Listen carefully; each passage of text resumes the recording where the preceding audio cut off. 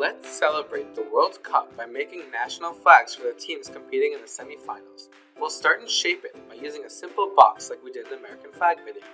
Double-click the loops and press the delete key to delete loops, then use the arrows and cones to scale and adjust the size.